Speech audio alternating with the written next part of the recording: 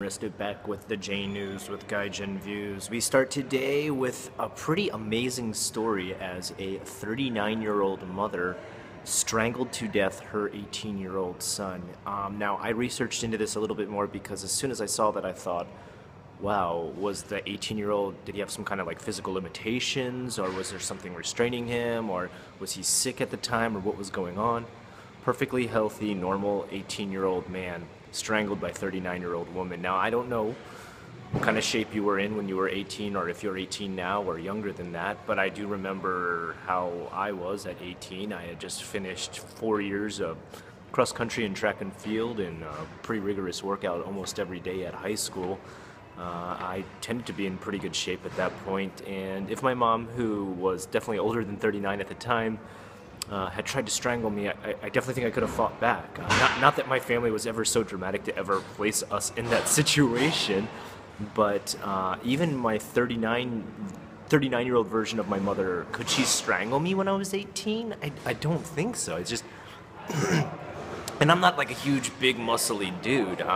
Most Japanese people do tend to be on a more slim side, which I can understand, but that goes for the women too. They don't tend to be, big, humongous, she-Valkings either.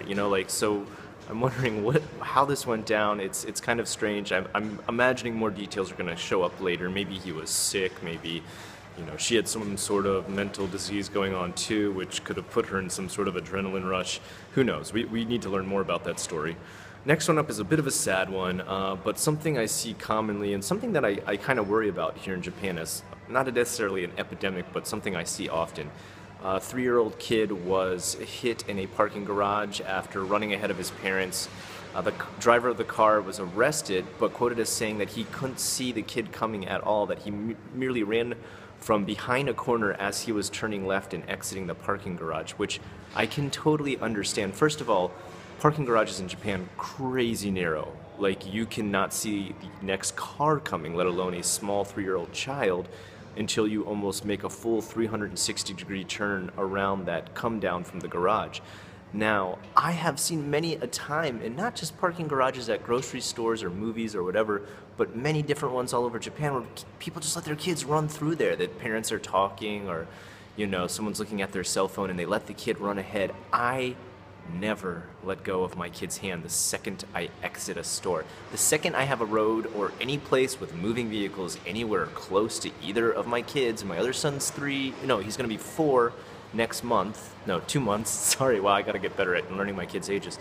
I would never let go of his hand. I probably won't let go of his hand until he is like maybe 10 almost. I mean, quite honestly, there's a lack of vision, there's a lack of sight. It's not necessarily that driver's fault. A kid is small. He's below the windshield of a driver. He's below the sight.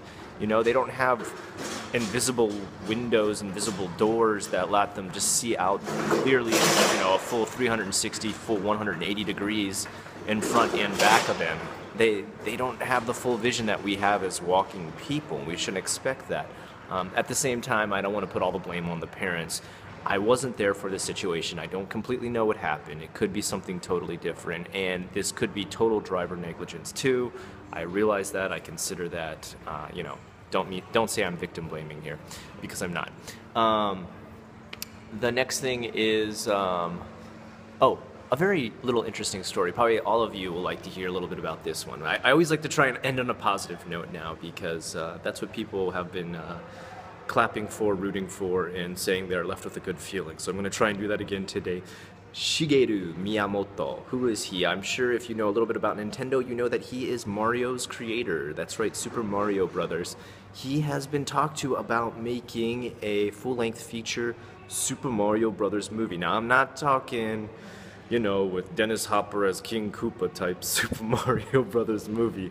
I'm talking about an animated film. And he said in the past he had been asked about that and totally laughed it off because at the time the technology was not up to par, which I can completely understand. I don't think anyone wanted to see an 8-bit Mario movie with him jumping around with what possibly could be a mustache, but we're not really sure because it was just a bunch of black pixels back then. Now he's saying he is considering it due to the fact that he had recently made some movies for his characters Pikmin You know, those tiny little leaf head guys that run around and have all kinds of adventures in their micro world. He has made very small, short films for them and worked with animators on those. And now he is not necessarily in deep talks or anything, like nothing's set in stone, that's for sure. But he said if it was brought to him in a way in which he was like, oh, okay, wow, that's a really great idea, he would consider it now, working on a Super Mario Brothers movie based in animation and in the world of Super Mario. So that sounds interesting. I would see that. I would see that. I am not a massive Super Mario Brothers fan, but I do have a huge amount of passion set in the nostalgia of that Mario world due to the fact that I played it from the second it came out. I bought the first NES. I played from 8-bit Mario to up to, I guess, the latest Mario now. So I will always be a Mario fan, and I will love to see a movie made about that if it was done correctly and by its original creator who actually understands the world, not a place where dinosaurs are trying to be brought back by a guy who's trying to de-evolve humanity. Yeah, that was the synopsis of the Super Mario Brothers movie with John Leguizamo and Dennis Hopper. A really bad movie. I highly recommend it if you want to see something that is a catastrophic failure in the film industry. Anyway, until next time, that is the J News with Gaijin Views. If you like what you saw here today, please like, comment, and subscribe. Help share the videos if you want to see more subscribers and the news grow bigger. Until next time, I am unrested.